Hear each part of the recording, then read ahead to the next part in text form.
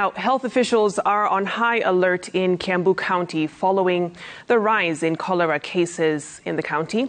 8 more cases were reported Friday, raising the total number of those affected to 294. And as Emily Chebet reports, residents have attributed the continued rise in numbers to a poor sewage system and lack of adequate clean water in some parts of the county.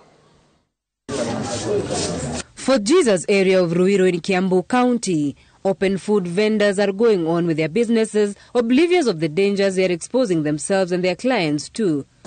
A few meters away from here at the Ruiru Level 4 hospital, several people are currently receiving treatment for cholera outbreak. According to the County Executive for Health, Joseph Murega, 4 deaths have been reported within the community in the last 2 months, with more cases being reported during the festive season.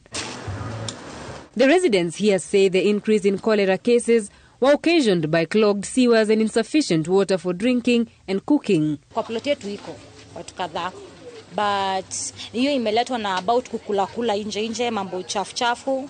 Borehole pia inaweza kuwa chafu, nakuta hata testi ya borehole iko na sewage.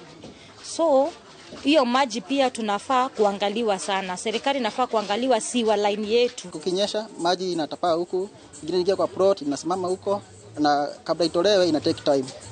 Sewer lines zina block sana. Mostly kwa month unaweza kupata kama mara 2 zinaanza ku overflow. It is a situation that has seen public health officials together with other county leaders move in.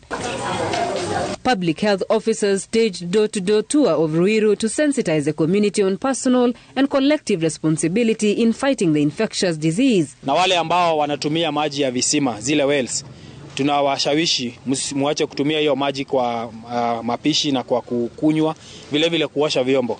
Kwa sababu tumewaletea free water, mkubali mtumie hii. Ile maji ya kule visima, hiyo mnaweza fanya na kufua nguo.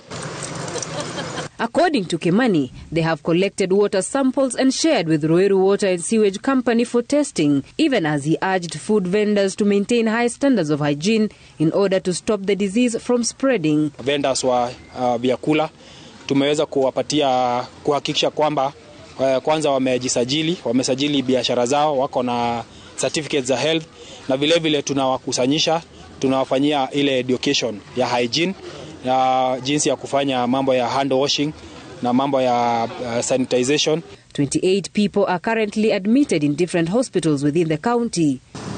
Emily Chebet, Citizen TV, Nairobi.